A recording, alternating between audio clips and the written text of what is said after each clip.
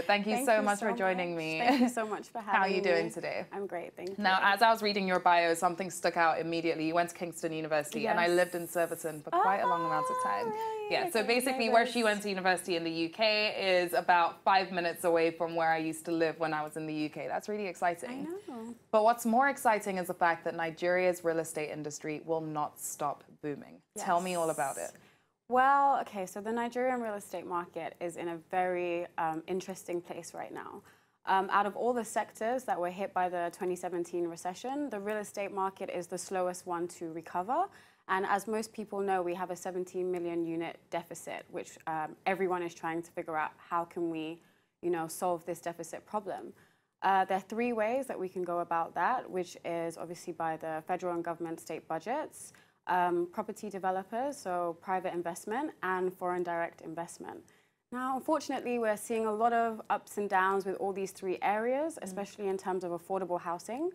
A lot of developers don't want to do affordable housing because it doesn't really make financial and commercial sense for them. They make more money with the high-end properties, which is why we see an oversupply of unaffordable accommodation, which increases vacancy rates, and a lot of affordable housing, just no availability with affordable housing, basically. But why does it have to be that way? Does it all boil down to Nigeria's current economy? Because let's say as a young woman, Yes. I wanted to buy or invest rather in my first house, I'd have so many challenges. The first one being interest rates. Where am I even going to get like a loan? Or let's even start with that. How does that affect people, especially young people, from buying and obtaining property? Okay, so like rightly said, the mortgages in Nigeria right now are very poor, and actually they account for about 3% of housing finance. Mortgage rates are about over 25%. They're ridiculous in Nigeria. So for millennials like us and even generations below, it's almost impossible for us to break the cycle of renting and actually get on the property ladder. I mean, to find anything worthwhile, you're looking at least 70 million naira to get on, and that's across, that's not just on the island, that's on the mainland too, for a proper home. So for millennials, we are finding it very difficult. There are a lot of government schemes being introduced. There is the rent-to-buy scheme, and they're also trying to improve ways to reduce the interest rates. But these all are in their very early stages. So unfortunately, it's not looking great for our generation in terms of getting on the property ladder. However, with the economy starting to come out of recession, at least we can afford to even rent properties, whereas before it was a struggle across the board. That makes a lot of sense. What is the value, though, of owning land? Like in Nigeria, we're also keen on owning land. You know, you find people just saying, I want to go and buy land. I need to buy land. What is the value of land in Nigeria today? Okay, so obviously land value is, I mean, like you said, everybody wants to own land. It's very, very valuable. What you see is places like, for example, Lekki, which once upon a time was very undesirable. People looked down on Lekki. They didn't want to buy in Lekki. All of a sudden, there's a sudden boom in the Lekki market. And now people can't even readily buy land in Lekki because it's not as affordable as it was because the value goes up. So unlike real estate, which is easily affected by a recession, land values usually stay quite stable and increase over time. Wow. Wow. Okay, we're going to backtrack, Joanna. Let's start off with basic questions, or let's go halfway with basic questions. What should people look for when wanting to buy a property? Okay, so for people who are wanting to get on the property ladder, they need to look for emerging locations. So if you're trying to find, your first apartment, or you're finally like leaving the rent industry and trying to get on the property ladder, don't go for the most obvious locations, your VI, your Lekki, your Ikoyi, or other areas. Try and find emerging locations. As I said, Lekki was once an emerging location, and people who bought land many years ago or 10, 20 years ago are now reaping the benefits. So now you have areas along the Lekki-Epe Expressway, which are forecast to increase incredibly in value.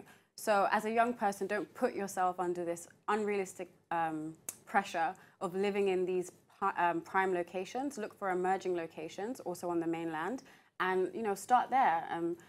When you buy somewhere, when you buy land in an emerging market, your value and your return on investment is going to be much more than somewhere in a prime location, especially if you're starting out. Yeah, and one big problem that we probably have in Lagos is the fact that Lagos in itself is already overpopulated. Of course, Is that what you would say is also affecting the what was the word I was going to find? The supply of the supply.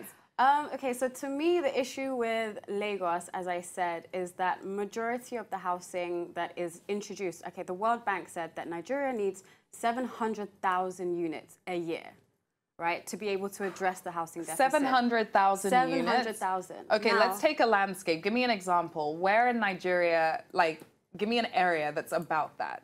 About 700,000 units? Yeah. I couldn't even tell you because Lagos is trying to produce, I think, 25,000 in 5 years. So I can't even imagine 700,000. Okay, so that's a big amount of the entire country. But to put it in context for you, Nigeria produces about 100,000 units per year, but we need to be producing 7 times that at 700,000 units per year. So out of those units, like I said, private developers who contribute largely to that those units don't want to build affordable. They just want to make their money quickly. So they tend to build expensive accommodation, as I said, which is in prime locations for the upper class society. Now, what happened was we had an oversupply of, shall we just say, expensive property, and the purchasing power of the people was low. So affordable housing wasn't available. Expensive housing was available. Sitting there. Nobody could afford it. Vacancy rents went up, which is why the government is now trying to actually charge people for having vacant properties with no tenants, because in this economic situation, we need all the housing that we can get. So to move forward, to be able to, solve this, we need to incentivize affordable housing for private developers. So there's numerous ways that you can do that. You can give them tax waivers, you can reduce land use charges, or actually when these things don't even work, you can enforce them to include affordable housing. We see this in the UK with the Section 106. Any developer who produces more than 20 units has to dedicate 20% of that to affordable housing. Wow. This is something that we could really consider. I mean, private developers, don't shoot me. They don't want to hear that. But this is something that we could actually profit from in Nigeria because of our increasing population. As well as that, with foreign direct investment, even though the economic indicators are on the rise, inflation is down, our reserve is growing, oil prices are stable, the Naira is stabilizing. However, employment rates are still low, which again reflects in the purchasing power of the people. And then with the 2019 elections around the corner, a lot of foreign direct investment is just going to slow down completely.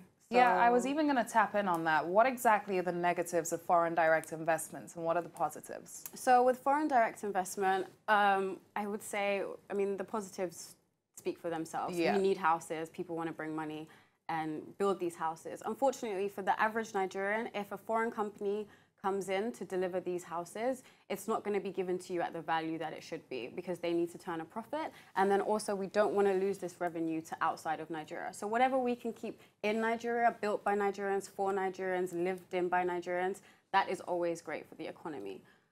Even with our 22 trillion Naira debts. Yes.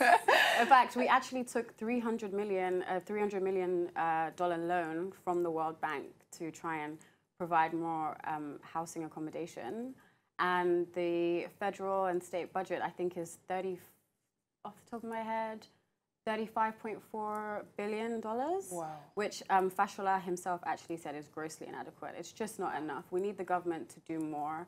And unfortunately, what we've seen with past administrations is that even when they do start off with programs aimed at, the middle class, which is the largest demographic in Nigeria today and the fastest growing demographic today, by the end of the project, you find that the accommodation is not actually affordable. Wow. So we really, really, really do need affordable housing to enter into the supply. Otherwise, we're just going to have an increased vacancy rate of overpriced property that no one can afford. Very true. And that leads me to my next question. If you could recommend 3 areas in Lagos, right, that have affordable housing that people can actually look towards if they're looking for affordable housing, where would you recommend? Okay, so obviously, number 1, anything along the Lekki-Epe Expressway. That's a great area for investment. And I don't even know how I'm going to say this. Ebetumeta? I can't say it. Ebetumeta, yes, on the mainland. It's forecasted actually for a lot of growth. And then also any area on the mainland that is close to the ferry system, which is about to pick up. Around Apapa? Around the ferry system. Oh, that's more. That's on the mainland, so that's the other side. Okay. So basically, if you're close to transportation links, especially the ferry, which is about to really pick up because water transportation, I mean, our roads are completely congested. Yeah. So a lot of people that live on the mainland are slowly going to move to water transportation. So any area that is close to a ferry terminal, the property value is going to increase. So that's another area that people should look into. That's brilliant. What about, let me think, what about an area like Ikeja? Is Ikeja, would you say it's just like another VI Ikoyi, Lekki Phase 1? In what sense? In the sense of not necessarily having affordable housing. No. So one thing about property in the mainland is that it wasn't as affected by the recession as the island. The island was actually very negatively affected by the recession. But on the mainland, property prices actually steadily increased, not drastically, but they were healthy. The GDP growth on the mainland was healthy.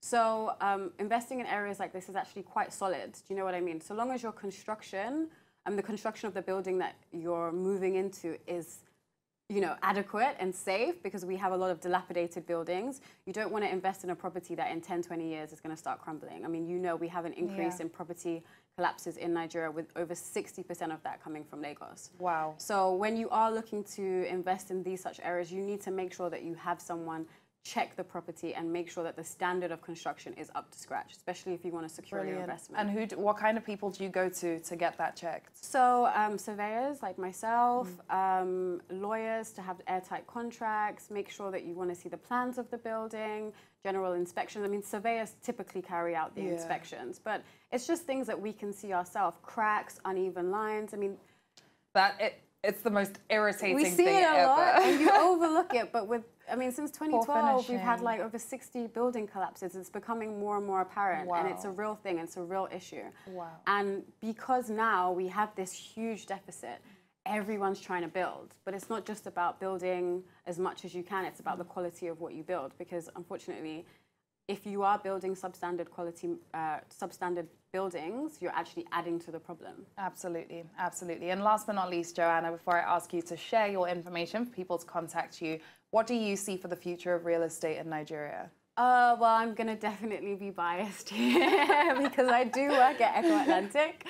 I have to 100% say that Echo Atlantic is the future for real estate in Nigeria. Even with the environmental problems? We don't actually have any environmental problems. All of our information is on our website for anyone who wants to check that out in terms of the environmental implications of the project. It's actually a huge land reclamation project, but we are restoring land that was previously there.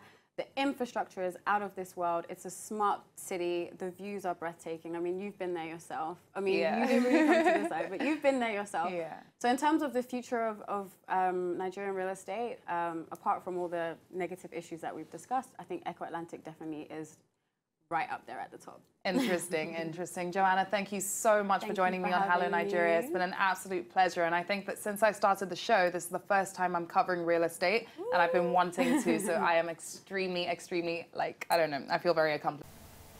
To enjoy more of these our Ogbonge videos when you just watch, press this button to subscribe on top of our YouTube page. You go love her.